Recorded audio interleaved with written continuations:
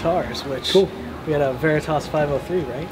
Yeah, this is my latest guitar from them, and kind of their latest model. Clearly very like classic 335 double cut Gretsch kind of feel, yeah. But with kind of his own takes on it. Now semi-hollow, right? Not hollow the whole. Yep. Okay. It's got a center block. Awesome. And yeah, it sounds really great. When you order one from him, it does come with knobs. I left my knobs with a very nice person in Singapore. And then, I mean, you can have him put this arm on, but I did that myself. So I've changed it up a little bit. This one actually wasn't made for me. It was sitting around the shop, and I kind of forced my hand, and you should let me. Yeah. More or less. I'm buying it from him, but I more or less stole it. But Casey deserves it. Do you just hate knobs? No. Somebody stole them. No, those weren't stolen. I gave those away. A very kind fan in Singapore let me play his Veritas, and nice. Proceeded to tell me that he liked the knobs on this guitar and wished he could get them in Singapore. And I was like, well, I've got a bag full of them at my house, so why don't you have these? So I gave him the knobs off the guitar, and I just haven't put any back on it, and I don't know, I kind of like it. There's something, like you'll see on the Strat, like I don't put knobs on the Strat, because when I play, like you always bump the volume, and you're like, why is my guitar not making sound? And you think a pedal's broken, and you're looking in the wrong place to get it fixed. So yeah, but for this, it just so happened that I didn't put anything back on for knobs. Cool. And what kind of pickups are in this? These are Bearcat pickups. So Casey is getting into his own pickup thing. I think he's starting a company soon. I don't know when that'll be, but you can call him up and buy pickups from him. These are the Bearcats. They're kind of like a lower output humbucker kind of thing. Similar, but still very different. A little more bottom end, a little more top end. They're just like a little punchier. Okay. So yeah, he put them in this guitar and was like, check them out, and I super love them. So awesome. yeah, they're really, really great. And I noticed you got satin on the back and the neck. Is that what you prefer? Or? Well, like I said, this was made for another customer, and I just kind of grabbed it when the customer didn't, if you will. So yeah, the satin thing's cool. The one he's making me is double bound, so it'll be painted. But I mean, the satin's really cool. It looks nice, and you can tell where I've like played it. I don't know if like the camera picks it up, but I'm kind of playing the satin finish off of it slowly but surely. Nice. Which is cool. But yeah, I mean they're amazing guitars. These things are just really fun to play. Like it feels really sturdy. They resonate really well, and they're just rock and roll machines. So awesome, man. Cool. Well, you got what, 3 other guitars back here? Tell us a little bit about these. Yeah, I can grab these. This is not a Veritas. Go figure. This is my latest guitar purchase from a really good friend. This was his birth year. David Gilmour? I wish. No, even more near and dear to me than David Gilmour, my good friend Jason Miller. He bought this years ago. It's his birth year Strat, and it was very special to him. And he texted me one day and was like, "Hey, I'm selling a bunch of music gear." He roasts coffee now. She's really good at. Theory Collaborative, check them out. But yeah, this guitar was on the list, and I was like, "What? You're selling that Strat? Like, that's the piece of gear you would never sell." And he's like, "Yeah. Are you interested?" And I was like, "Well, yeah, I'm interested." So it's a 1976 David Gilmour colors. But yeah, it's really great. I had Jason Schroeder from Schroeder Guitars. I just found out he was in Reading. I've seen his hardware all over, and recently found out that he was in Reading, so I went to meet him, and he got this thing set up and playing super awesome. And it's pretty stock. The pickups are original. The switch is still a 3-way, so you have to like find the little notch for the in-between things. And no knobs, because I hit them when I'm playing, and that's annoying. But yeah, everything's. And all the road wear is not. It's just not relic as far as I know. I think he might have pulled some of the finish off the back of the neck. Okay. Because I think that's just something that Jason preferred. But I mean, it is what it is. It feels great. Sounds awesome, and I'm loving this. Like, I've been kind of on a Strat kick lately, so when this came my way, I was very stoked. They seem to be making a comeback. For a while, we didn't see them in worship music, and now. Yeah. I mean, James and Jeffrey, I know, are big Strat guys, and they kind of lead the way with that stuff. So Dylan from jumping on their train. Hillsong too. So. Oh, is he playing Strats? Yeah, Dylan's a big. In fact, I believe he plays a Gilmore. Oh, cool. So, well, yeah. Look at us, twins. We'll have to go out on tour with those guys. Yeah. Again. So yeah. Awesome. Stratocasters, fun. Cool.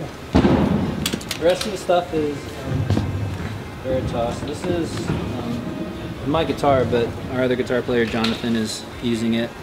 It's just a pretty standard Portlander minus the body carves. I don't really, I'm like a Telly guy. I need a slab, you know? Yeah. But this has been kind of a main guitar for me forever. And I love it. So the normal Portlanders have a tummy cut. Well, yeah, you can get them with like the tummy cut and the arm cut, kind of like a Strat or something. Yeah. But it's kind of like an either or, you know, pick your poison kind of thing. Yeah. And like I said, growing up playing Tellys, this kind of just feels more natural to me. But it's killer. It has Bearcats in it as well, which sound just stupid good in this guitar particularly. Like, they're really great in the 503. But they're just kind of extra punchy in this guitar, maybe because it's a solid body. So yeah, it's cool. And it's now, is this set neck as well? No, it's a bolt-on. Okay. It's a bolt-on. I'm proud of that wear. That's all the wear on this guitar is me, and my sweat is wearing through the nickel plating on the thing, and that makes me happy. Well done. Thank you. Yeah. Yeah. So. And I'm noticing a trend with the Bigsby. I take it you're a Bigsby fan. I do love it. I blatantly overuse it, as do a lot of people. No shame though. Every worship guitar player does. I mean, it's just so fun, right? Yeah. It's the best. Yeah.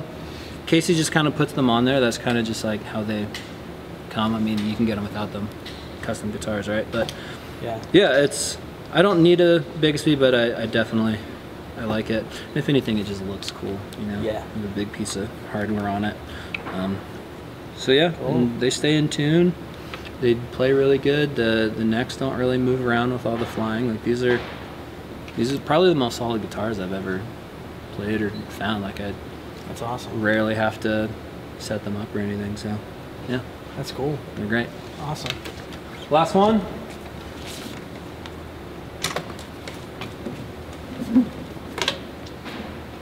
This is the old number one. Not number one because I play it the most.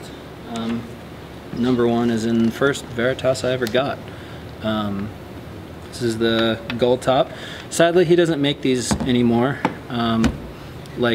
Quite like this. He does a single cut. I think it's called the Orpheus Junior or something. Okay. But it's kind of more of like a little more junior. Yeah, a little more junior-esque. This one's closer to Gibson specs, which when he built this guitar, his company was much smaller, so he could kind of get away with it.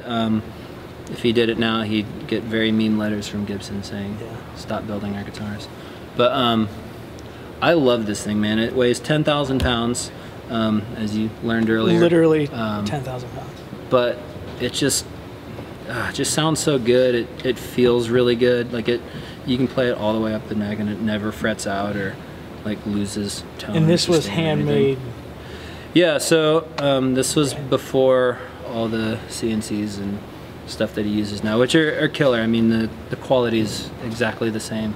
CNC CNC just makes it a lot more consistent. It's still all hand finished and really high quality. But yep, this one he carved the top, and it's got the kind of like the set neck, like Gibsons have that heel that kind of like leaves your thumb hung up all the way up here, so you're kind of like stretching. Like, I mean, I don't play up here super often, This is You've church even got music, but there's a little bit of a carve here. yeah, too. just a little bit. Like Camera will it's see it, but yeah, just probably enough to pretty make hard it see. comfortable playing up there. Yeah, it's super comfy.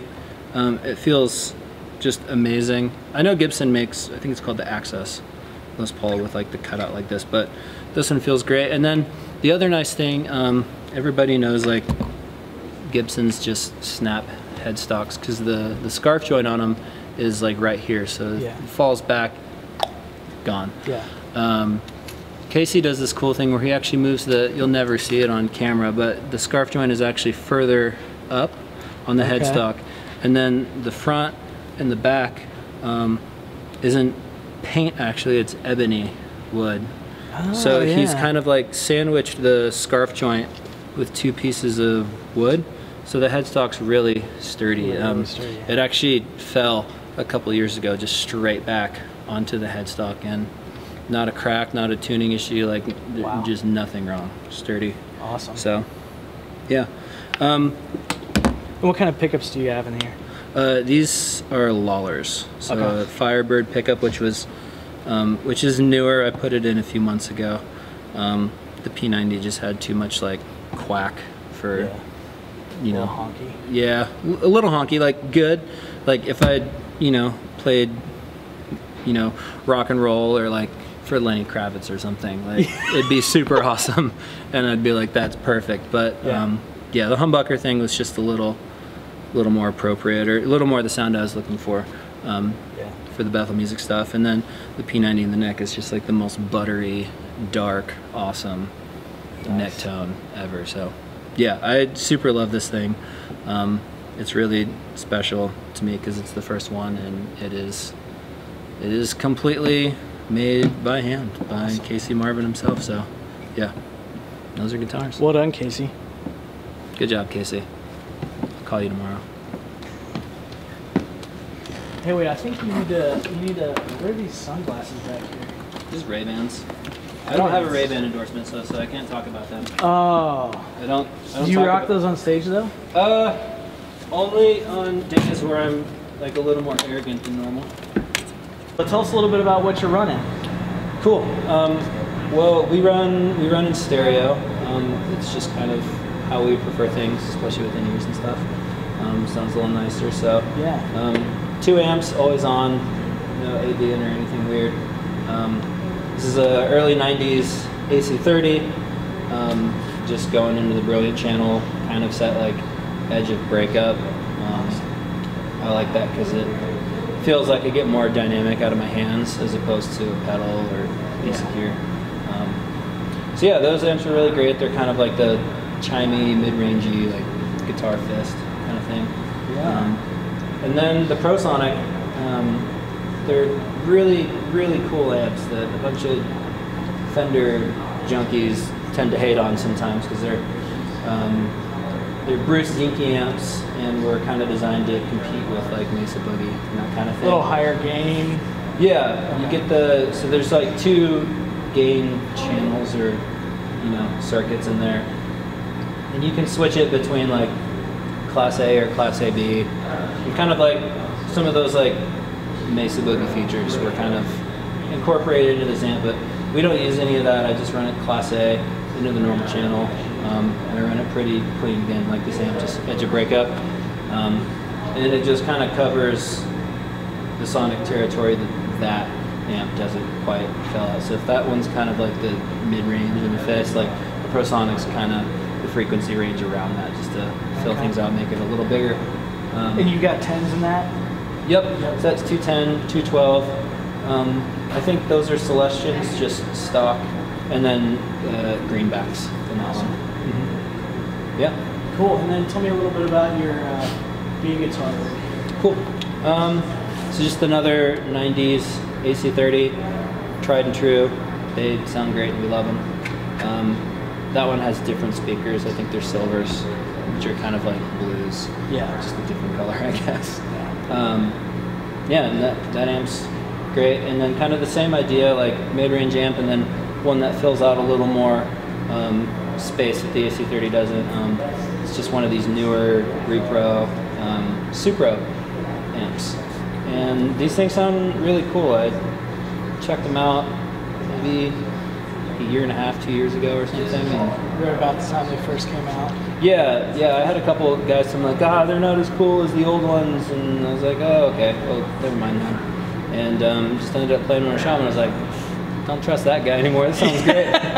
And they're built like a tank too. They're pretty great. I've blown up 2 now, believe it or not. Really? Yeah, we've blown up 2, but they sound really, really great. And Supro was awesome and sent this one out when our other one went down on us. So yeah, super great, and it's kind of just like boxy and very focused sounding, but yeah. Again, fills out the range that the other stuff. Yeah, just I mean, you can do 2 amps that are doing the same thing, and that's really cool, and it works too. Like, you really just want 2 amps that sound good for, you know, stereo thing. But it's nice to kind of have the option, particularly at front of house. Like, you get in a different room. You know, we're playing a theater tonight, so maybe Clint would prefer 1 amp, or as opposed to if we get in a really washy room, you know, maybe he wants the more like focused sounding amp. So it's nice to have the option, and then we can kind of just pick and choose whatever we like in our ears and stuff. So yeah, nothing crazy. Now I'm sure we'll talk about it when we go over your pedals, but are you running like your delays and your reverbs? Are they like doing any back and forth through the amps that you're? Are they pretty much running the same into both? Not really. I'm really simple with delays. The stereo thing is just more for like the sonic size of things. Like we were playing church music, so like big guitars is kind of just genre appropriate. So it just kind of like begs for the stereo thing. So it's less of doing a back and forth thing. I can't think of any Bethel music songs that I would have done like a little on or anything like that. It's more just for the size and probably more for reverb than anything. It just gets really, really big, but like the second you start putting a lot of reverb on a mono amp, it can get really cloudy, which is cool, but not quite for what we're doing. We want lots of reverb, still have it, you know, sound nice and clear, and you can tell what notes we're playing. Yeah. Cool. Now, are you running like reverb and delay heavier into one or the other, or are you just equally into stereo out of the pedals, you know, left and right? Awesome. The only thing in between are those SGIs, and that's just so we can keep the amps off stage. And our singers use Neumanns, which are really good sounding, expensive mics that also pick up everything else on the stage. Okay. So the lower the stage volume we have, the better. And especially that's just kind of how live, you know, shows are going these days. So yeah, we use the SGIs, which are great. I've never heard them sound bad or anything like that. And yeah, we stick our amps in the back room like this with a bunch of ladders and cases and trucks, and yeah, let the loudness be out here and you know, not on stage. Now, do you run into issues with the mics picking up like the echoes and everything in different rooms? You know, it's not too bad. Like, there's nothing like this truss isn't gonna like reflect a ton of stuff. You can hear it a little bit, like sometimes in like a small club or something, we might have to line them up against the back wall, and then you definitely hear like the slap off of the wall. So we'll try to take some of the like case lids or covers and stuff, and like just something to absorb it, because reflection does happen even with it being close mic or close mic. They're all open back, so you know you're just going to run into that sometimes. But in here we're fine. And what's with these silver? They look like 57s, but you were mentioning that they're something. They're really similar to a 57, but it's a Shure 545 SD. I think they're like $10 cheaper than a 57. Believe it or not, Wow. They look cooler, right? We like the top end response better. It's a little more like open, airy on the top end, as opposed to like the. Every time I go back to a 57 for whatever reason, just maybe we don't have one of these around. They just sound a little too like sharp and like zingy. Which, I mean, it's a 57. It's, you know, the classic close mic guitar microphone. But these just sound really, really great. They kind of do the same thing, just a little more, you know, towards our taste. So, awesome. Yeah, they're great. I love them a lot. Cool, man. All right, well, let's head out and take a look at your pedals. All right, so we got amps, We have guitars. Yep. Can't do worship music without pedals. So tell me a little bit about your pedal board. Well, this is a smaller version that I've been using for the past almost a full year now, I'd say. I love pedals in the studio. I hate tap dancing live, so I bought a really nice, expensive MIDI switcher and pulled my board apart and was like, I'm gonna build this main board, and built this as a fly rig, and I just haven't put the main board together. So I've been using this fly rig, which is the main rig currently, by default. So just kind of made this to cover the bare essentials of what I need for Bethel music stuff, and you know, session things as well. Some things might change a little bit depending on sessions, but for the most part it stays exactly the same. So well, just because it kind of has to, and I mean it sounds great there as well. The whammies first in line. I'm not really using that for any songs on tour. It's just kind of a toy. Wait a second, so you're not doing Glory to Glory? We're not doing Glory to Glory, unfortunately. Sorry, man. Shut the camera down. Yeah, we're gone. All right. I see how it is. I'm kidding, no kidding. So yeah, I mean it's fun. It does a bunch of different things. Basically, right now it adds a fifth and then a sixth is all I kind of have it set for. Very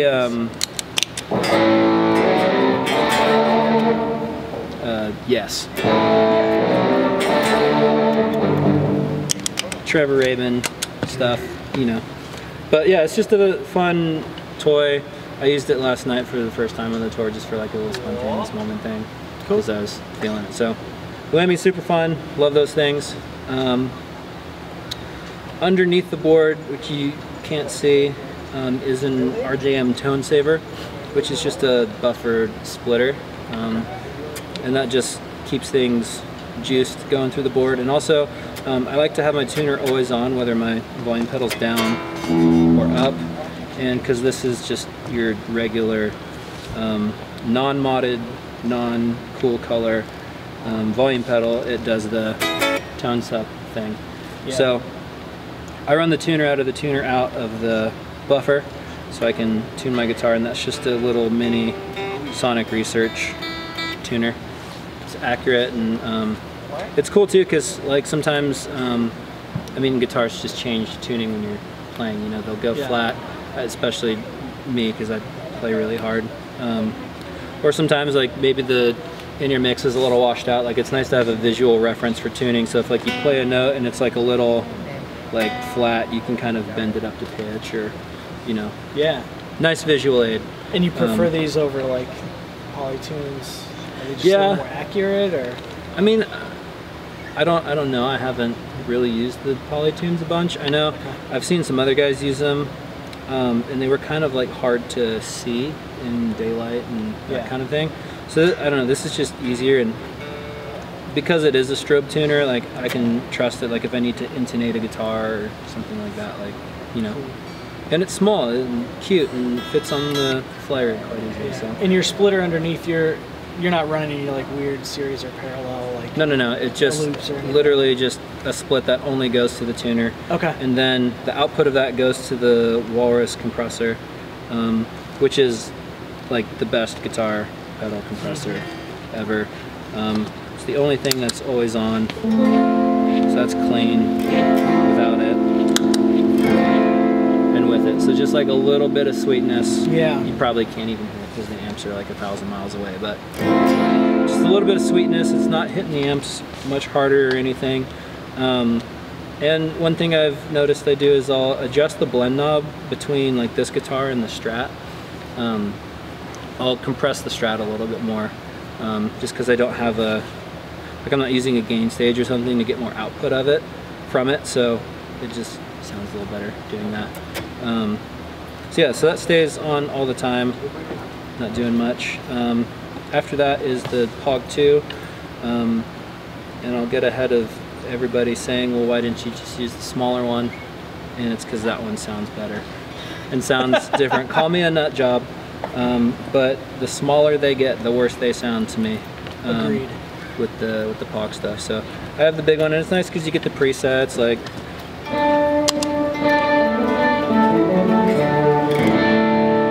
That's I'd use that on forever.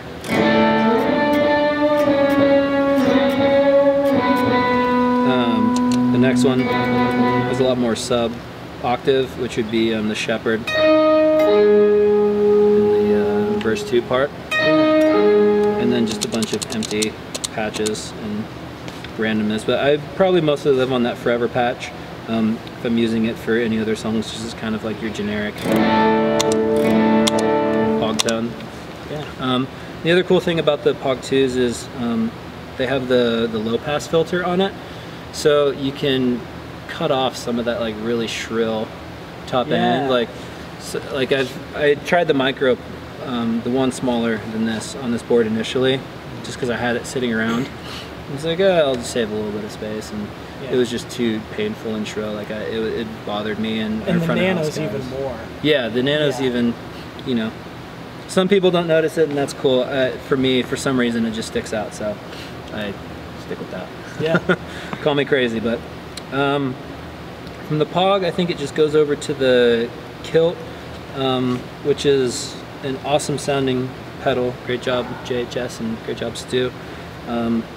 Like Stu, I used old X-Pandora pedals forever. I just love the way they sound. Yeah. And when this came out, I tried it and A-B'd it and couldn't tell the difference. So it's kind of more like a mid-rangey tone. Like I don't really necessarily do things in stages. I have like clean tone, right, and then that's like a very mid-rangey, overdriven tone. And it's got a boost in it, which I do use.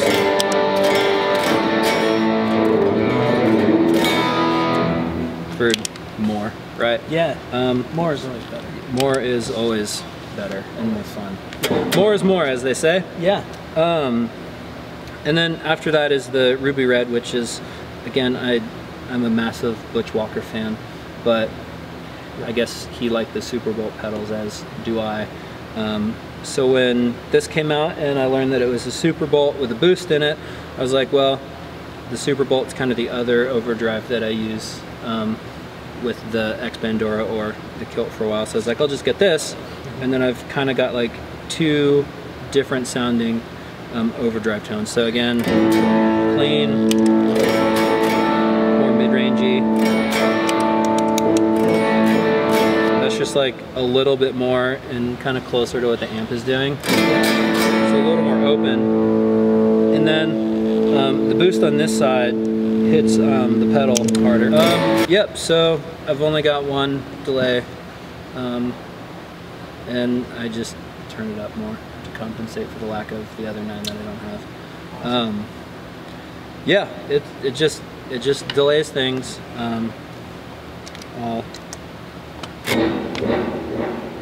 That's all it does. I do love the timeline for a couple different reasons, though. One, I think it sounds incredible.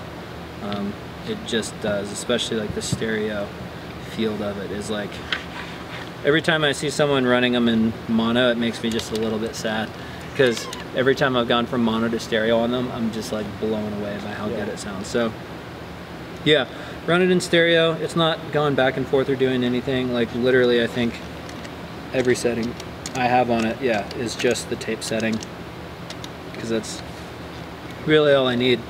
Now you're running different delay settings for each song, and then... Yep. So, the way I have the Strymon stuff set up, I have this Disaster Area, this old controller, and I had to get him to custom modify it, because I don't want to like hold a switch to get to another device, or like, it's just too confusing for me. And in the middle of a live set, like I just don't have time to wait on gear to switch over, like do stuff. Like I just need to go and have it be there. So you can call them and have them do this little software modification or whatever it is they do, but it just banks up and down on both devices and then selects A or B on both devices. So every song has its own like delay you know, mix and repeats are all a little bit different, and the BPMs are in there, so it's always matched up with tracks and the Ableton rig and click and all that good stuff. And then all the songs, I mean, the reverb is kind of where things get different and like kind of not necessarily out there, but I'd change that a lot because the Big Sky just has so many different things that are really, really cool and fit differently in different songs for different uses. So yeah, this is just kind of an easy way to navigate those pedals for me. And then some songs will have like a C preset. That's a bigger sound for the chorus of the Helser song, Thank You. So this would be like the rakes in the song. And then for the chorus, little picking thing, it's more of a shimmer thing because all the little cool octave up things sound fun there. So what do you want to do? Fun times. So yeah, that's all that is. And real quick, you can get all of these presets on Michael's site. stpope.com/store. stpope.com/store. Yep, you can download all these things onto your own pedals with a little MIDI interface and Nixie, and yeah, it's been awesome. A bunch of people have been digging it, so it's been fun. So that's delay and reverb.